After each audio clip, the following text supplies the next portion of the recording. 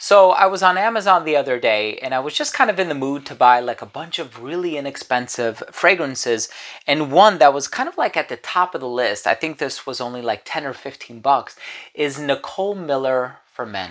This is a 1994 release. I looked at the note breakdown and I just said, why not? So I pulled the trigger. In today's video, I'm going to be giving you my thoughts on this fragrance from the mid-90s, so make sure to stay tuned.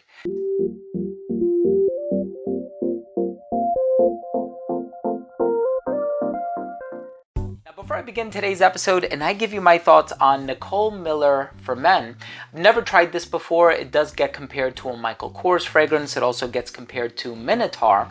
I do want to start the video off by saying that if you're a fan of fragrance-related content, please do consider supporting the channel by subscribing to it.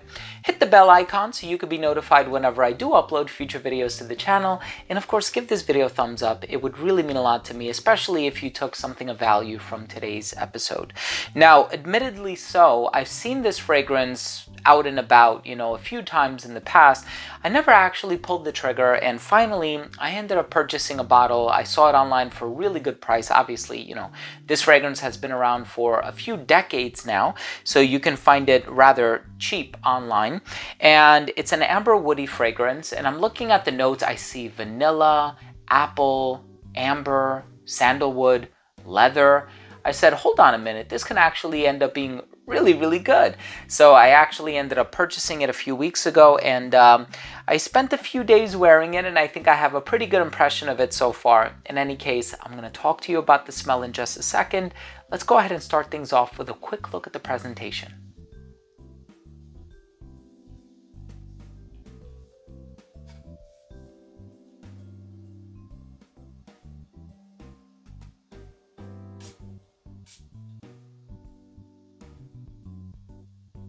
Now, right in the opening of this fragrance, you are going to get a pretty noticeable sweetness. And looking at the note breakdown, in addition to the apple and the vanilla and some of these other ingredients that are mentioned that are potentially sweet, there's also this note of honey. And I'm getting that from this fragrance. Now, it's not a photorealistic honey, right? So it's not going to smell like Back to Black by Kilian Paris, right? That's probably one of the best honey-based fragrances. And I think there's another one by Naomi Goodsir called Eau Doucereux, right? A lot of wonderful, wonderful honey-based fragrances out there. This is not one of them. You do get the honey, but it doesn't smell like honey. It just comes across smelling rather sweet and ambery. So I do think that that honey accord, let's call it that, melds pretty nicely with the amber that's kind of residing in the dried down to give off like this gentle sweetness that I actually do quite enjoy. I also get this creamy tonka bean kind of a vibe. I also get that vanilla, or what is trying to be passed off as vanilla in this fragrance. But again, in terms of the vanilla being used, it doesn't smell like a Parfum de Marly Carlisle. It doesn't smell like a Spiritueux Double Vanille by Guerlain. There's a lot of benchmark vanilla fragrances out there. And obviously, it's a $15 fragrance. It doesn't make sense to compare it to a $300 fragrance, right? But I'm just letting you know, in terms of what you see in the note breakdown, is it accurately represented? Yes, I just wouldn't expect the most realistic or organic variation of that ingredient that you do see in the note breakdown. So just take that into consideration. Now, in terms of some of the other ingredients that are in here, the sandalwood, for example, there is this smooth, creamy sweetness lingering underneath it all. In terms of the amber, if we're talking about like a vanilla dominant amber, yeah, I get that too. I don't get much of like a labdanum or benzoin or some of these other resinous ingredients that are kind of biblical in nature. I don't get that per se. But I do get this sort of slightly fruity, slightly sweet, warm, woodsy fragrance. It does come across smelling rather synthetic, but I find the aroma to be rather pleasant. There's another reason why I really like this one, and it's because it actually reminds me of this aftershave that my barber uses.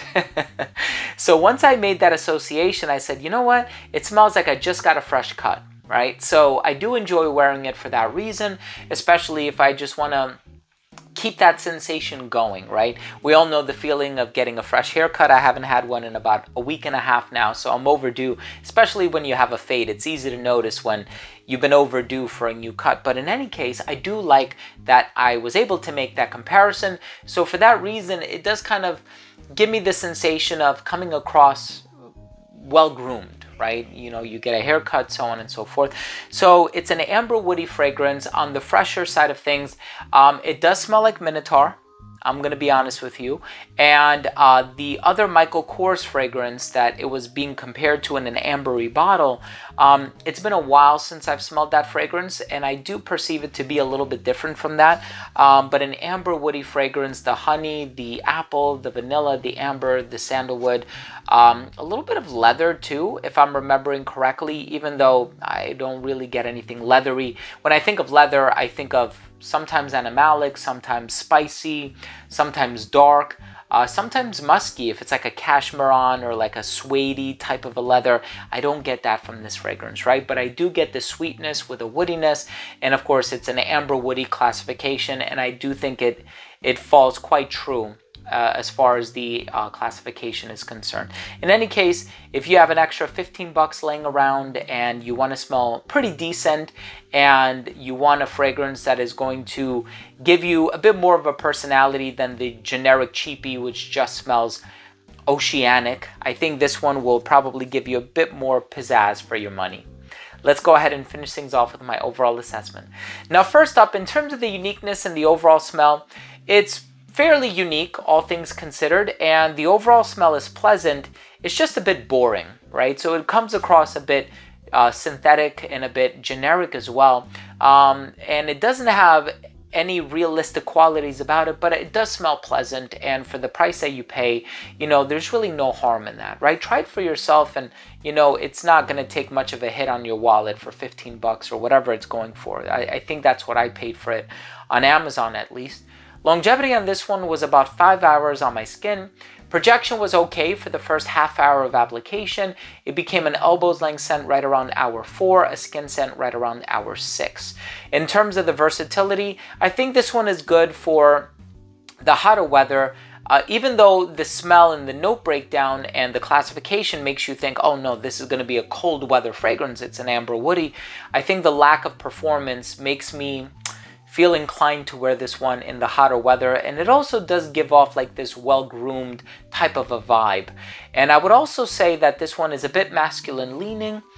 This one is great for anybody of any age, and I think this one can be worn more casually. I would go with something a bit more refined for like a formal occasion, something a bit more dressed up.